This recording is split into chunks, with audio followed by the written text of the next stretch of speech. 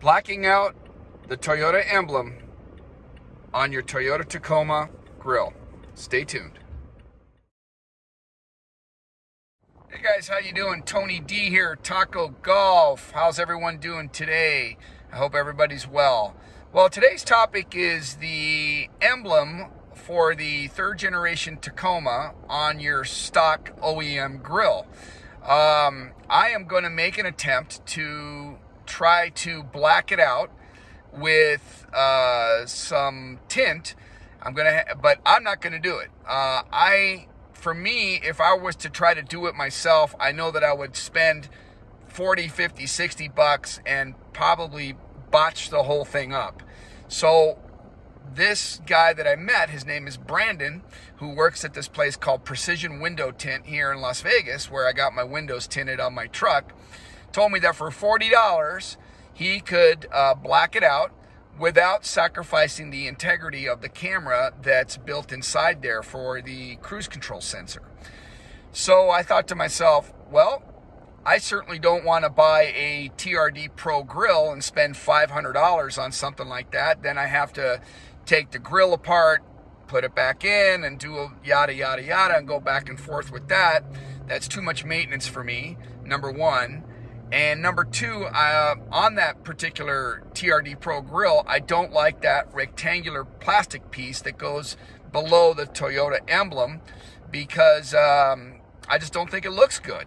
So I like the standard grill that comes on the Tacoma trucks now, especially the 2020 and 2021 models, because there's no chrome in it. So it's all one color, so I really like that. But I don't like the emblem being chrome because I think it throws it off. And since the theme of my truck is basically black and magnetic gray metallic, I want to keep it that way.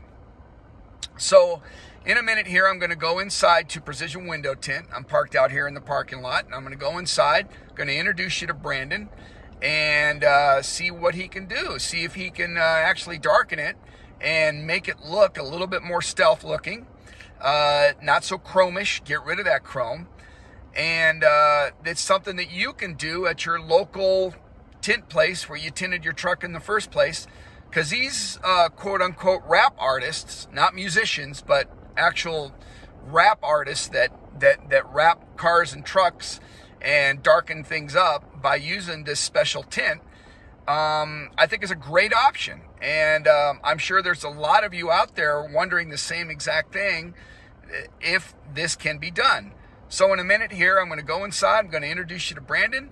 And if everything turns out well, I'm going to put it on the link description below for locals here in Las Vegas to come to Precision Window Tint, or anywhere in your area where you live. Just, again, go to your local tint place where you tinted your truck and ask for a quote-unquote rap artist to try to see if they can do the same thing for your truck. So let's go in there now and meet Brandon. Okay, here we are in the window tint place called Precision Window Tint. Say hello to Brandon. What's up, guys? How you doing? So he is going to make the attempt to make this emblem a little bit darker by not jeopardizing the camera that's inside. So in a few minutes, we'll show you the finished product. Okay, so Brandon's putting on the finishing touches right now, and it looks pretty awesome. It's almost like a stealth look where you can still see the emblem a little bit, but it blends in with the grill so much better. And it took him about only 10 minutes to do, and that's just a much better look, getting rid of that chrome. If you guys want to black out your truck and this is something that you were thinking about doing but you didn't know exactly how to do it, just go to Precision Window Tint, ask for Brandon. If you live here in Las Vegas, I will put a description and a link down below, and so you guys can get all the information. For you guys across the country and across the world, just go to your local tint place and find a good wrapper that's going to wrap this the way Brandon just did, and you guys will be in great shape and it's going to look amazing.